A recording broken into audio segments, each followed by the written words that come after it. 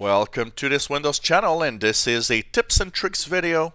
Once again, I've done one a long time ago, but I think it's time to maybe do a new one so that everybody knows that there's a security risk involving your router if you don't change the default username and password from that device. When you buy a router, basically it has a login page. A router has an internal menu that is available and that you can see from your computer. Some routers come with a utility that gives you access to this, but a lot of routers just are kind of manual settings that you'll go to. So today, if you've seen my news bulletin, I was talking about a malware that infects Android phones and tablets, and that can basically change the settings of your router and transform it basically into a malware machine. And I've seen, as a tech guy, over the past few years, viruses that actually changed the DNS, for example, which means you go on the internet but on websites that are not the ones you should go through. Often bad or malware-ridden websites. Also, you will have sometimes changes to the firewall of your router. Sometimes it's turned off, all in the effort to try to infect your PC and make your basically your life a little miserable. So that means they have to get access to the router, and often it's because most routers are at the default username and password, which is in most cases admin or admin with no password or admin password, a variant of that. So how do you change that? First of all, you need to go to your router's setup page or home page. How do you do that? Well, you open your browser. Any browser will do.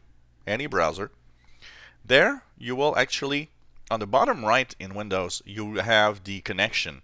You have a little icon that shows your internet connection. You can right click on that and open the Network and Sharing Center. You will see connections. Click on your own connection and click the details.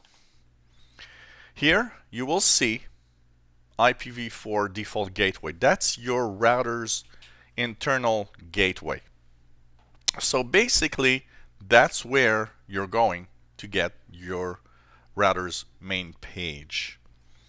If you don't know the username or the password of your router, sometimes there's a sticker on the bottom of the router with all that information. It even often has actually that default gateway address or IP address.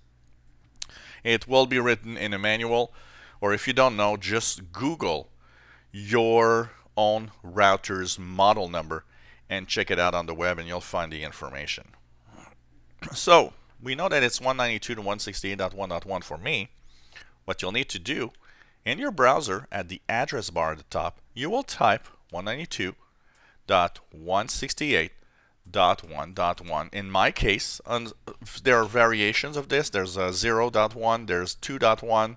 Some are in the 10 range, so 10.0.0.1. So depending on your router, check it out. And press enter. You should actually get to the login page of your routers. So here you see my router is right here, Linksys router. My username, I've kept it at admin. I always keep the username at admin. I don't think it's a great problem, but you can change that also in your router if you prefer and have a username of your own. And then you have, of course, the password. So here is my password that I'm actually entering, which is a little long. And you click login. There you'll get into the page of configuration of your own router.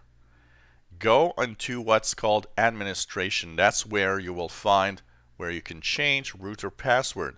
So you can enter your new password here. You enter to confirm your password on the second, and once that is done, click the save settings in your router. That will change your router's default password. Once again, like I said, you can also change on some routers, not all, but some routers, you will also be able to change the username if you want. I always keep admin because it's kind of universal, so I never have to ask for a username when I go to somebody's you know, when as a tech guy, I go to my tech guy duties.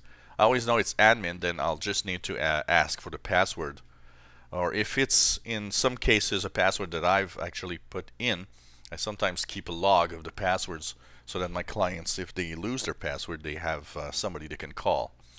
So once that is done, you know that you are more secure now, because all the viruses out there actually use the same little log file, the same little list of username and passwords, which is really common to all routers, and it's much easier this way.